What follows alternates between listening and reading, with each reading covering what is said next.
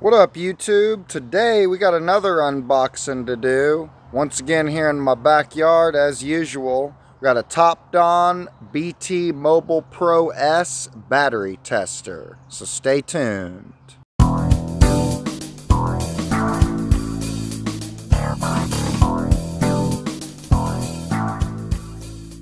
Alright, so this is it right here. This is what we got in the box. Topdon BT Mobile Pro S wireless battery and system tester, or 12-volt system tester. Says can perform 12-volt lead-acid battery tests from your tablet. This one actually works with the Phoenix Lite 2, which is part of the reason why I got it. It can test all these test standards, cold cranking amps, and then I'll be completely honest with you, I have no idea what any of those other ones are. Suitable for cars, SUVs, blah blah blah. Let's see. Extra safe protection, online database, in vehicle and out of vehicle, okay. And then, okay, so this must be something for other countries then. Maybe that's how they do their batteries in other countries there. So, anyway, let's go ahead and get the box opened up here. I'm sure there's not going to be much to this part. Mostly just the test, of course. There's not a whole lot in here. It is kind of nice, and I'll be completely honest with you. When I ordered it, I was not aware that it came with a case. So that is actually pretty nice, because I know that the tool itself is not going to fit in the case with my other Topdon stuff. So let's go ahead and open this up here. Take a look inside. Looks like we got our user manual here. And then we've got the actual tool here. So it's nice, it's got these little clips. They seem to be pretty heavy duty there. And so let's go ahead and run a test.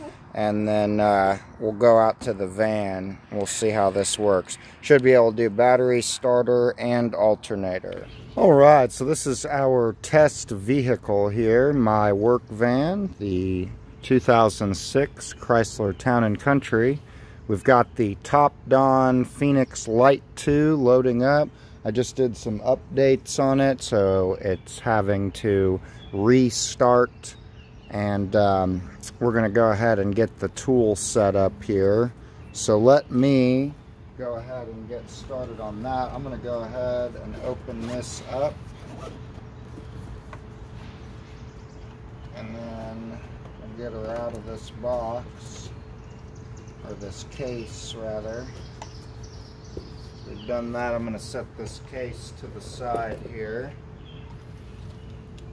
Get our cables all unhooked here. So here's the tool.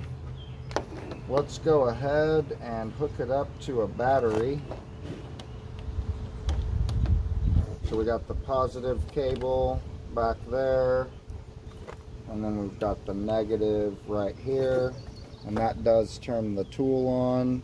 And then it's got a flashing light for the Bluetooth. So I don't know if it's trying to connect or not. I'm going to go ahead and turn this where you guys can see it. And then I'm actually going to go ahead and zoom in on what we're actually doing here, so you guys can see. We're going to change the camera angle a little bit. Not exactly sure why the scan tool keeps restarting, but anyway, now we should be able to go to module. We can hit battery tester, and this will be my first time ever using this, guys, so bear with me. So it looks like I may or may not have to register first. Let's see. We'll go ahead Actually, guys, give me a second. Let me create this account real quick just to make sure I got everything fully set up, and then we'll be right back. Alright, so after you get your account set up, which is pretty much just going to ask you for an email, and then you create a password and you get that set up. So once you get your account set up, you follow the prompts. It's pretty self-explanatory and pretty easy. It brings us to this screen here where we have battery test, cranking test, charging test, full system test, which will do all three of the previous tests in one, battery library where you can look up information, test report, which I believe can send email or print out the report of what was found, use guide, which is probably for the tool itself, and then of course you have settings. So first let's start with a battery test. Alright, so for the battery test I've changed the camera angle to be a little bit closer. However, the tool is still hanging out right over here just outside the screen. So I'm going to go ahead and hit battery test and we'll see what happens. It says please connect Bluetooth device first. Set up the Bluetooth connection. So we'll hit scan. It's found the BT Mobile Pro S. We'll hit confirm. Then that light just went solid. I'll pull that up so you can see the blue light is now solid, indicating we are connected. And of course on the screen, Bluetooth is successfully connected. So now we'll try this again. We'll hit battery test. Now it wants us to enter some information about the battery. So is it a regular flooded, AGM flat plate, AGM spiral, gel, or EFB? And I believe, I could be wrong on this, but I believe that I just have a regular battery. Let me just triple check on this battery, make sure it doesn't say nothing. Yeah, I don't think there's anything crazy. I think that's just a regular old battery. So now, battery standards, we're going to check by CCA. And then the battery value, this particular battery has 800 cold cranking amps, so we're going to hit 800 and then we're going to hit next. Okay, so it wants us to enter report details about the vehicle. We are going to skip that. However, if you were going to do this for a customer, it gives you the option to put the make, the year, the VIN, the phone number of the customer, the shop address. So perhaps that's actually your phone number. And then the shop name. Okay. The first phone number's got to be the phone number of your customer. Then the shop address. This is probably the shop phone number, shop name, customer name. So basically you just go from left to right, make, model, year, mileage, all that good stuff. So we're going to hit skip on that for now. And let's see what we got. Here's our battery test report. Good battery condition, please charge. State of charge is at 37%. Battery voltage is 2.2. Internal resistance is 3.7 milliohms, 98% state of health. The battery is greatly affected by the environment, and the test results of different battery/environment temperatures are different. Test results are only responsible for battery state at the time of test. Test results are only for scientific research, data analysis, performance evaluation, blah, blah, blah. I think this is kind of just them covering their own ass to make sure they don't get sued or anything based off of this test. So unfortunately, this does not appear to test the reserve capacity. So there are definitely way better battery testers out there. This, at least from what I can tell, just seems to be a glorified load tester. So let me pull one of those out as well, and we'll show you that, and we'll see if we get the same results. All right, so we are zoomed back out here, and I've got my regular digital load tester here. You can also get analog versions of these as well, where they have a little needle. So this will put a load on the battery. Let's do that real quick. I'll hook this up. I'm not even going to bother taking the other stuff off. It shouldn't have too much effect on it. We'll try to just clamp on there the best we can, and then we'll run this test. Hopefully you guys can see that these cords are not very long. So we'll hit OK. We'll go up to 800. We'll hit test. 12.22. So this is testing at 3.23, and that says 3.7. They're both picking up 3.2 volts. And then this says it's got 819. This says it's got 790.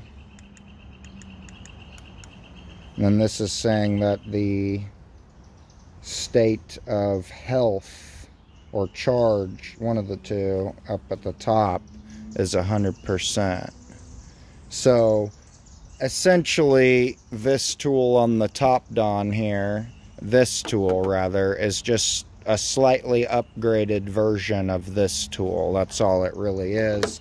I was honestly kind of thinking that it would test batteries on a little bit deeper level than just a load test. However, the ability to have one that works with the scan tool, I'm sure could potentially come in handy. At the very minimum, this will give you the ability to send reports to your customer if you decide to do so. However, you know, a lot of times, you know, it's definitely nice to share as much information as possible with your customer. However, I will just give my personal opinion that most customers aren't going to give a shit about that. All they really care about is that you get their car fixed. So I'm not necessarily, you know, regretting buying this, because I kind of want to have the full Topdon set as far as like all the stuff that works with this scan tool. And so I pretty much got all of that. I've got the scope, I've got the battery tester, and so I pretty much have the complete kit at this point. So anyway, like I said, just kind of seems to be a glorified load tester to me, but it is much nicer than this one, I must say. So now let's do another test. All right, so we're back at the main menu here, and I'm going to hit cranking test. During the test, please execute the test correctly and completely according to the prompt information, and input data should be objective and accurate. Turn off all accessories. Okay, so all accessories are off. Turn off all systems. After pressing the confirm, start the vehicle. So we'll hit confirm, and then I'm going to start the engine.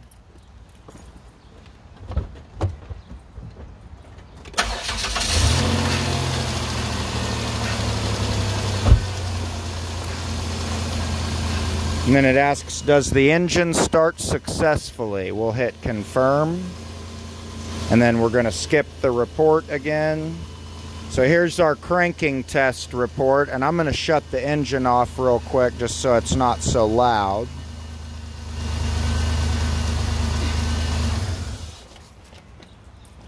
Okay, so we've got cranking time of just barely under 1 second, 985 milliseconds.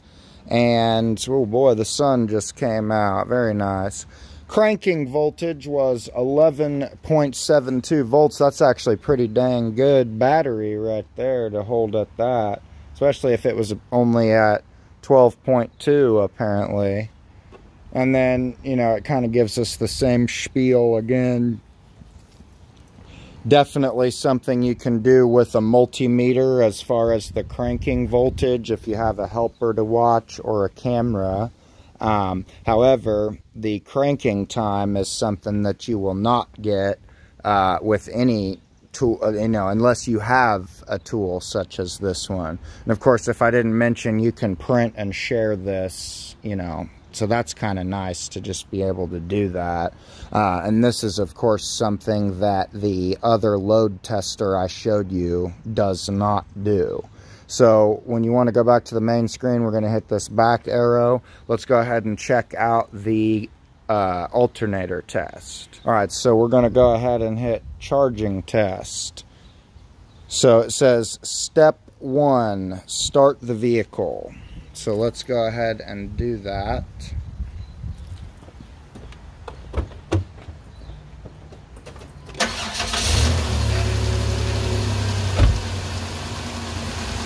Then we'll hit next. Turn off all accessories, start the vehicle, press confirm to continue. So we've done that. Step 2 is turn off all accessories.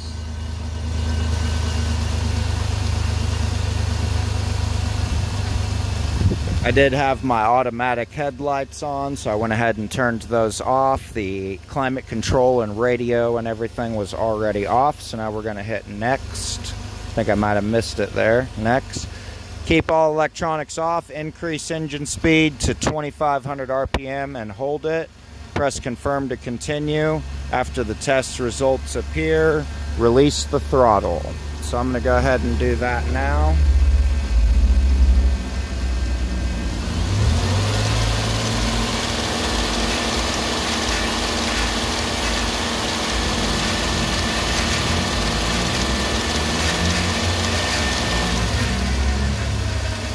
We'll hit next. Turn on all accessories, headlights, AC, radio, etc. My AC doesn't actually work, so I'm not going to turn that on, but I will turn on the headlights and the radio.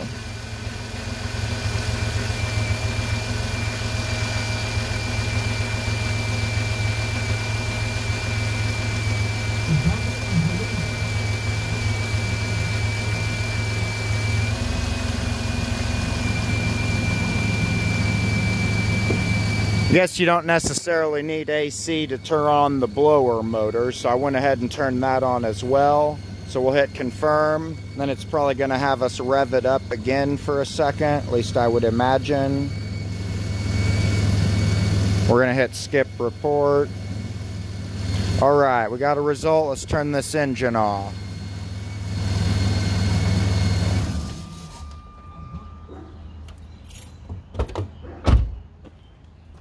Alright, so let's scroll down and see what we got here. So the no load voltage and the load voltage are exactly the same.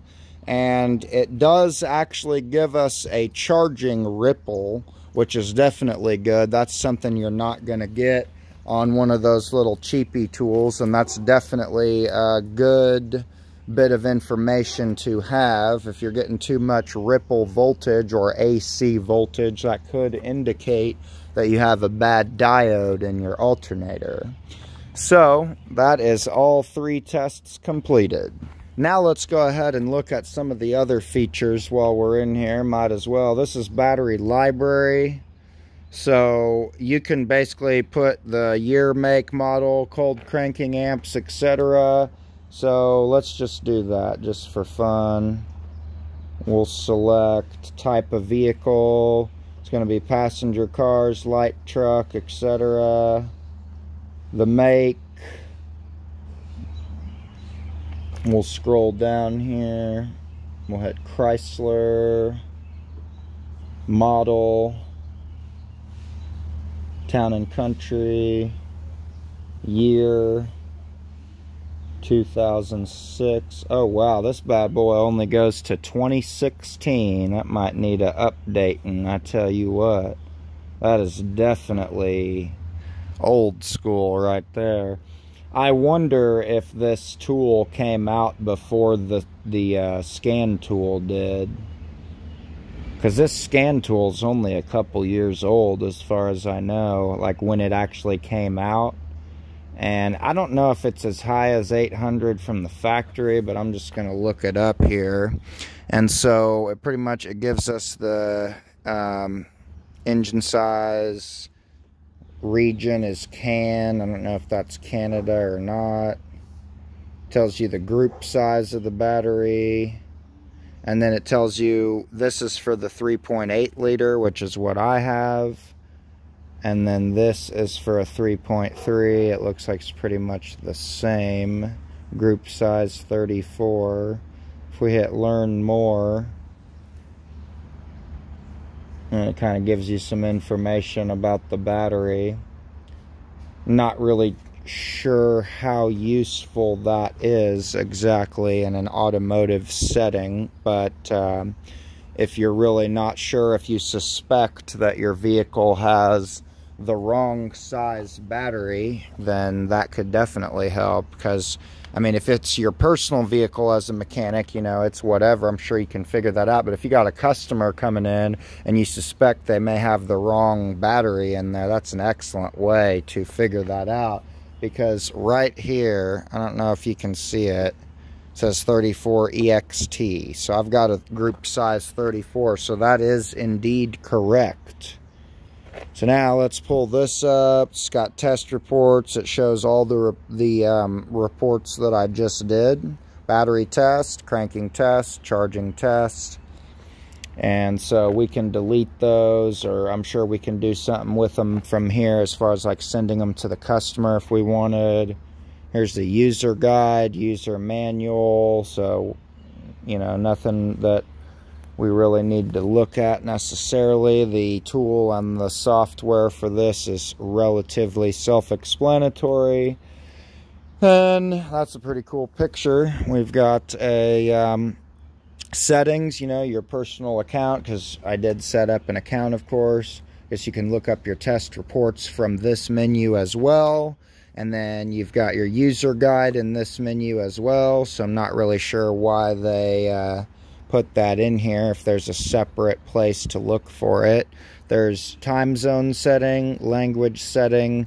I assume you probably have to be on Wi-Fi for that, but you can send feedback. Tells you what version. I assume that means the current update on it. And then you can do a firmware update, which I actually want to try to do that and see. It says firmware is at its latest version. Okay. Interesting. All right. So let's go ahead and also check out this little text box. Says you can give a review. Interesting. Online service, phone. Interesting. Okay. And then when you click on that, that's just your preferences and email there. All right, well, overall, I think it's a pretty decent tool. It's definitely a nice upgrade from the basic load tester that I have, in the sense that it can do reports, and it can also check the starter and the alternator as well. However, you know, once again, that's all stuff that you can kind of do with a regular multimeter and potentially do it quicker.